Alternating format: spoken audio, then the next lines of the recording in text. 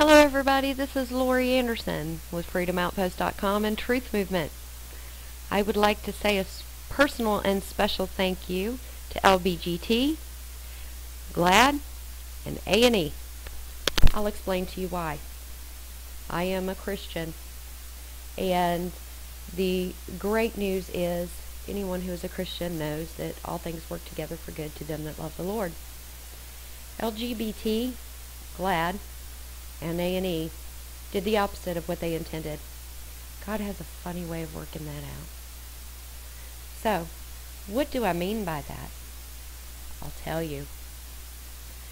Duck Dynasty normally has anywhere from 9 to 14 million viewers. GQ magazine, I'm not sure of their statistics, but doesn't normally have but a specific set of viewers, or readers, if you will. So, when LGBT and GLAAD created the stir over this supposed attack on homosexuality, when they know it's a lie and they're trying to use it to further their agenda, they actually furthered the Word of God. And for that, I want to say thank you. Where normally Christianity is not on the mainstream media anymore.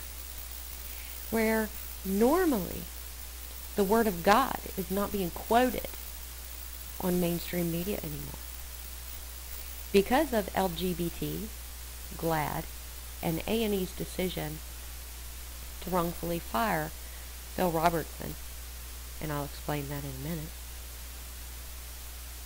they have created a mainstream media madness, all out pretty much attack on Phil Robertson for quote unquote attacking homosexuality.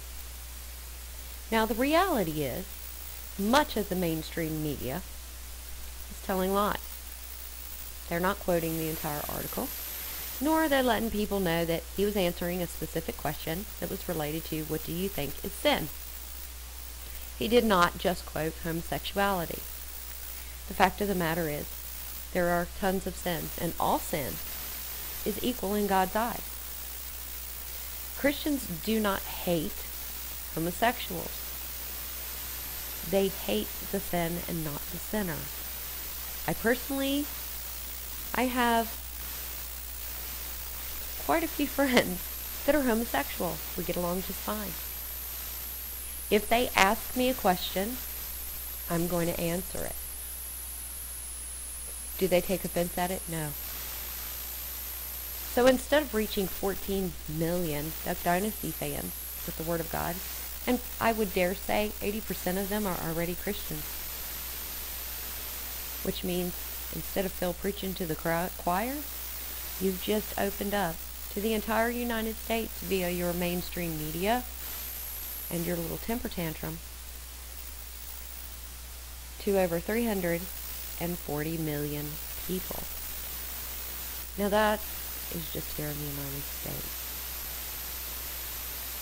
Not including, this hasn't just gone nationwide, it's gone worldwide. So these individuals who are hearing all of these different mainstream media points, and I am talking about homosexuals who are hearing for the first time that it is a sin. Because there's a lot of homosexual individuals out there who've been lied to even by quote-unquote religious leaders. And because of that, because they are smart individuals, they will go to the GQ article, and GQ will not only have more readers than they've had probably in mass amount of years, but these individuals will read the entire article instead of the portions that you choose to pull out to try to make it seem like Phil Robertson is homophobic or racist. Now the great thing about that is the actual scripture he quoted, actual scripture. So what's going to happen? These individuals who've been lied to and told that it was not sin are going to go into the Bible and they are going to look and see, is he telling the truth or is he lying? So instead of reaching 14 or 15 million people, you have just helped to spread God's word to people around the globe. For that, LGBT, GLAAD, and A&E, I thank you. Because even though things may seem one way, in reality, it's not.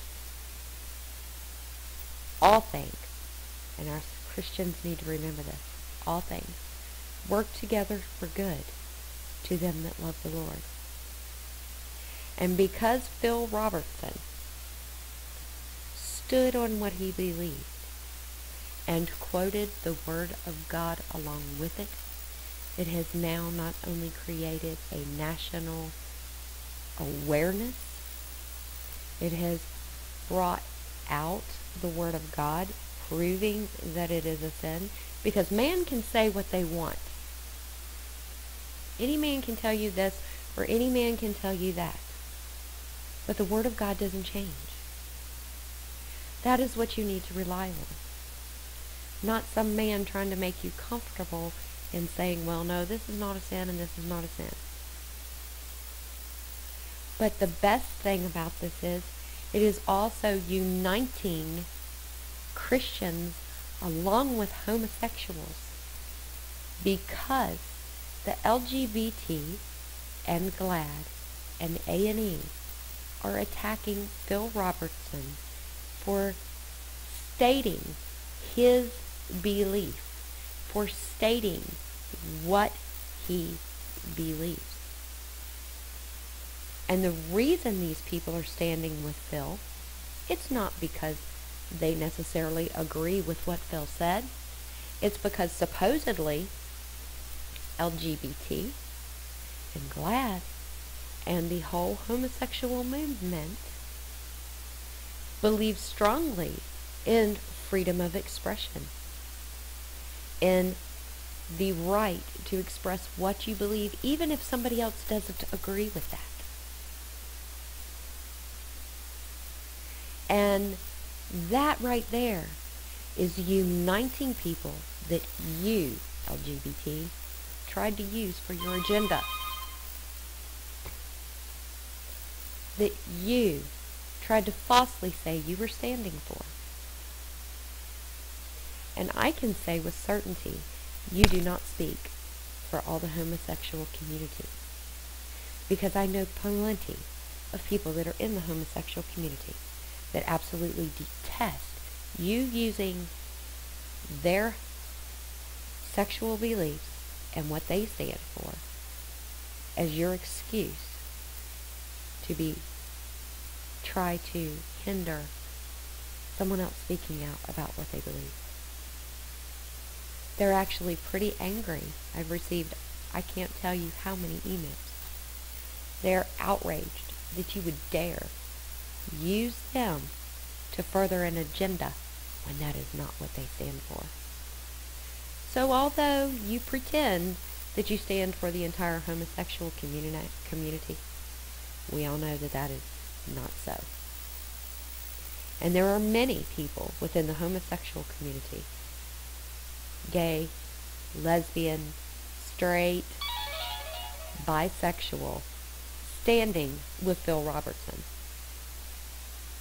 And they're doing so along with the Christians, atheists, and anything you can possibly imagine for the different groups. And the reason they're standing is because what you wanted to divide is a core belief within every one of us that are United States American citizens, and that is the right to speak out for what you believe without being punished for it.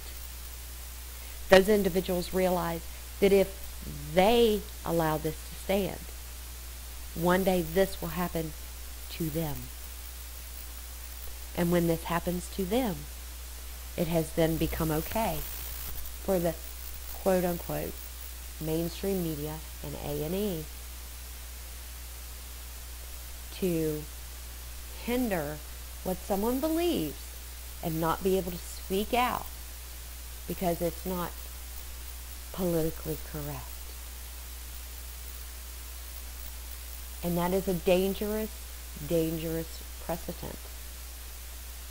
And the reason that I say that is, and I'm going to be fair here, there are a lot of programs on mainstream media that I do not agree with, that personally, on a personal level, they offend me because they go against every bit of my Christian values. What do I do? Do I make a nationwide upburst? No. I turn the channel. There are many programs that promote the homosexual community. Do I throw a fit about that? No. I turn the channel. Because there may be others who do want to watch that.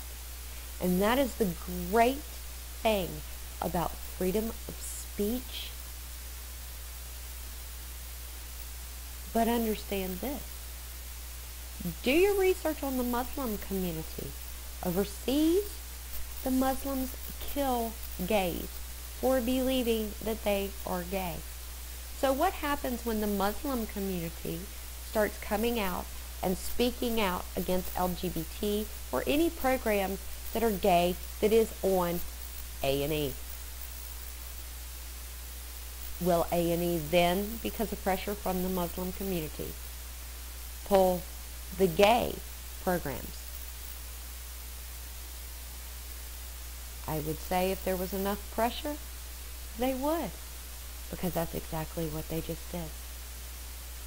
So even if you believe in homosexuality or not, you are creating a precedent for destroying your own rights. Good night and God bless, and thank you LGBT, GLAAD, and A&E for making truth a worldwide discussion. God bless you.